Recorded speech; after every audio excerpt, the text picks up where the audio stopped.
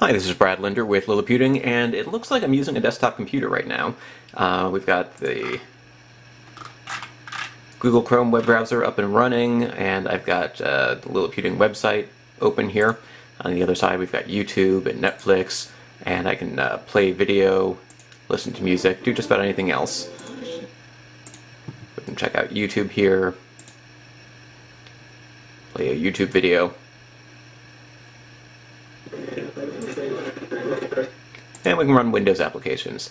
But I'm not technically using a Windows computer right now. What I'm actually doing is remote desktop software that's letting me get into a Windows computer to do all of these things. So I've got a PC running, but I'm actually remote controlling it from another device, which is a Google Chromebook. So if you look down here in the corner now, you'll see that we've got the Chrome OS application menu, and all of this is actually running in a browser tab. So I'm going to go ahead and disconnect it now.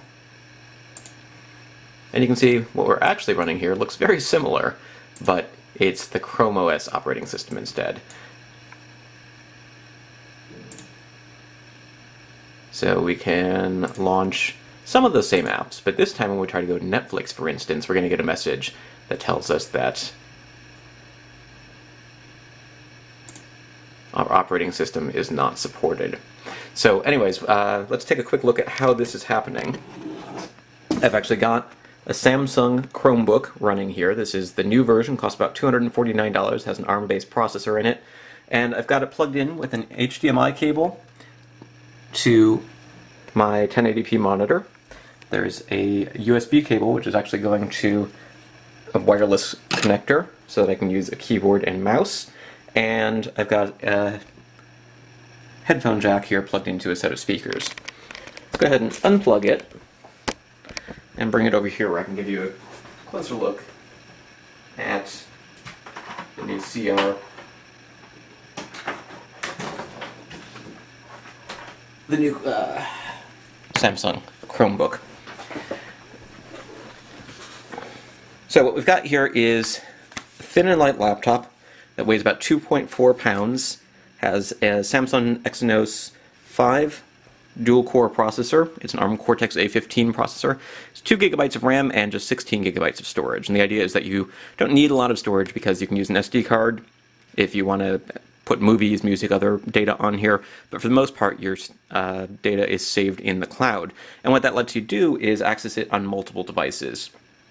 So as you can see, I'm already a Google Chrome user. I'm using it on my Windows computer. All my settings, my apps, they're synchronized across devices, even open tabs. So I can pick up exactly where I left off on my Windows computer by picking this guy up. Here we've got 2 USB ports. One is USB 3.0, one is USB 2.0, HDMI, power jack, SD card slot, headset jack.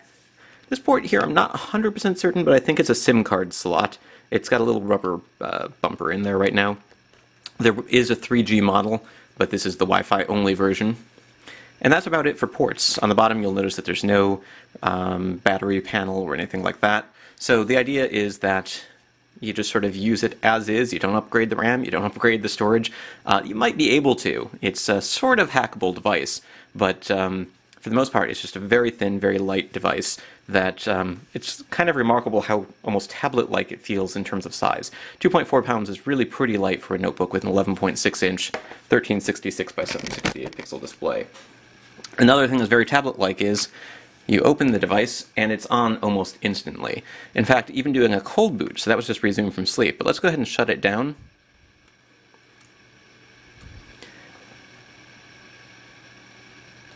Make sure the screen is off. It's kind of hard to tell sometimes.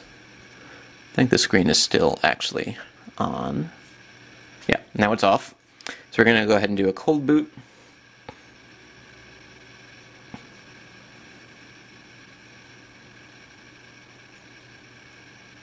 And that's it. Operating system is up and running.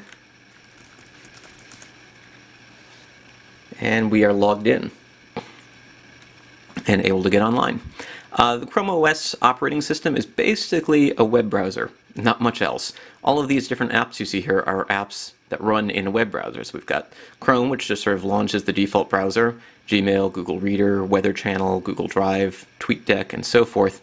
There's a couple of things here that you don't get on just a regular Google Chrome browser, such as a file browser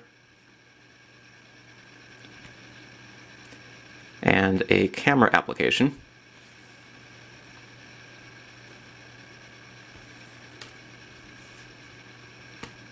But for the most part, what you're doing here is you're running a web browser.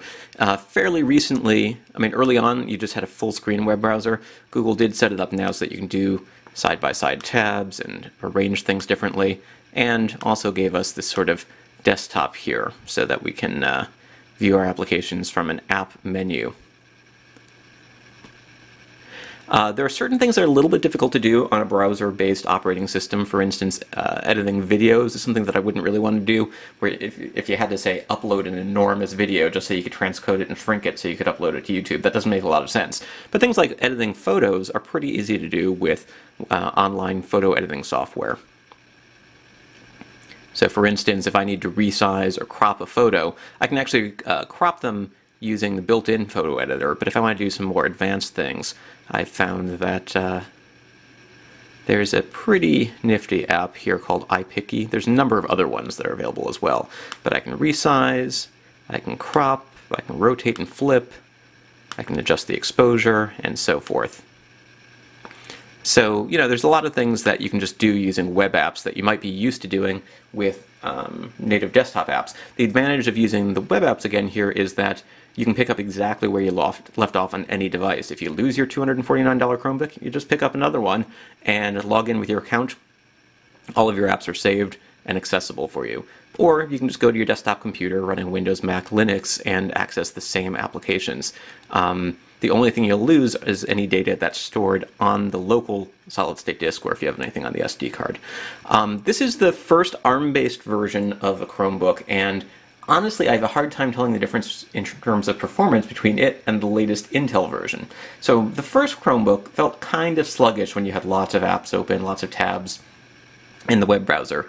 That version had an Intel Atom processor. Earlier this year, Intel came out with a version that had a faster Intel Celeron processor, and that one really sort of stepped up the game in a lot of ways.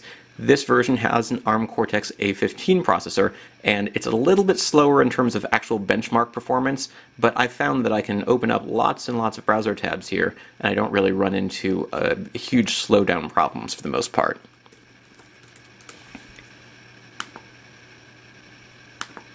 You can see some things load a little bit more quickly than others, but TweetDeck is kind of a slow-loading application anyway. So, you know, it loads pages pretty quickly. It supports Adobe Flash. It supports video, web apps that have Flash uploaders, for instance, work pretty well in it. Again, not quite as fast as the Intel version, but for the most part, you're not going to notice. What I did notice is when I was doing things like the remote desktop application. So I was able to log into my computer, as we saw at the beginning of this, and use this as sort of a remote control for it. And based on the internet connection and so the remote desktop, you could stream video from your PC over the internet to your Chromebook, but it's a little bit choppy. Same thing goes for audio. I was able to listen to music, but it didn't sound as good as listening to music directly on this device. It does have decent but not spectacular speakers, about what you'd expect from a cheap 11.6-inch laptop. There's not a lot of room for really thick speakers. The keyboard is sort of interesting. It's very comfortable to type on, but instead of having sort of your typical function keys, we've got special function keys here for Chrome, which include app minimize and maximize, switch windows, brightness, volume, forward and back buttons, and so forth. There's a search button where you would normally find caps lock. If you really want caps lock, you can go back into the settings and change that. And so it takes a little bit of getting used to a couple of things. For instance, the Alt and Control and Shift keys help change the features here for up and down and left and right arrow keys. So if you wanted to do home and end or page up and page down, you need to remember which key combinations to use. But once you get used to those, it's actually a fairly pleasant device to use. Again, if you need to be able to run Photoshop, Adobe Premiere, Microsoft Office, this is not necessarily going to do it for you. But for $249, if you can get by with a web browser being your primary app, it works pretty well. And there are ways actually to go ahead and install Ubuntu and other Linux-based software if you really want a more full-fledged experience. This is Brad Linder with Liliputing, and a quick look at some of the things that you can and cannot do with a Samsung Chromebook.